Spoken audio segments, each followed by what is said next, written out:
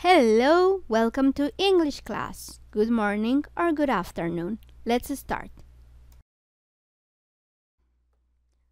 Okay, so let's talk about the age timeline. Okay, the age timeline is a unit product of this month. Okay, so today we're gonna start making the first steps. Okay, vamos a comenzar con los primeros steps. Okay, todavía no es que tengas que hacer tu proyecto.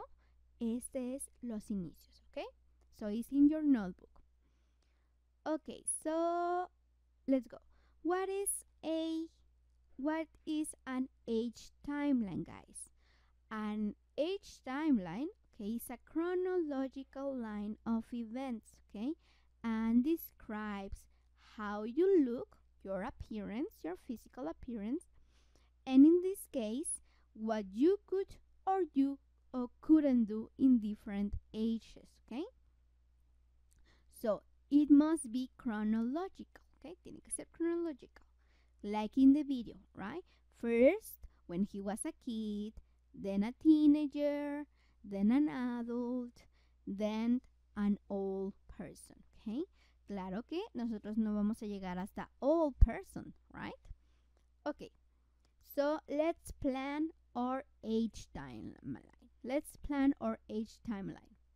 Okay, so step number 1, okay, you are going to choose 4 ages that you would like to describe, okay, in your timeline, okay, that you would like to describe. This is an example, este es un ejemplo, no quiere decir que tú tienes que elegir the same ages.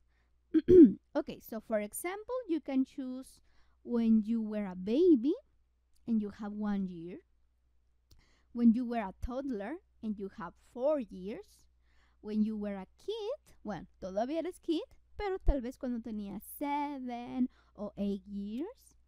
And now the last square, the last chart is the present, okay? So, for example, if right now tú no tienes 10 years, sino tienes 11 years, pues aquí vas a escribir 11 years. Si no tienes 11 years, pero tienes 30 years, que yo espero que no, you're going to write here 30 years, okay? So, these are examples, okay? Tal vez de baby no quieres hablar de cuando tenías 1 year, sino de cuando tenías 5 months. It's okay. Tal vez de toddler no quieres hablar de cuando tenías 4 years, sino de cuando tenías 5 years. It's also okay. So you can change. You can change the years, okay? But you must choose 4 ages. Okay. Step number 2, guys. When you have your ages, cuando ya te hayas decidido por your ages, you're going to describe your physical appearance and your personality for each age, okay? You're going to describe your physical appearance when you were a baby. You're going to describe your physical appearance when you were a toddler.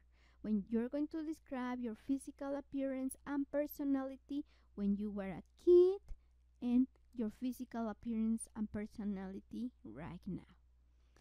Te dejo these examples, okay? For example, with baby, I was small and chubby and very wimpy, okay? Recuerda, tiene physical description y un poquito de personality, okay? Toddler, I was thin, had blonde curly hair, I get angry very easily, okay? Again, tiene physical description and personality.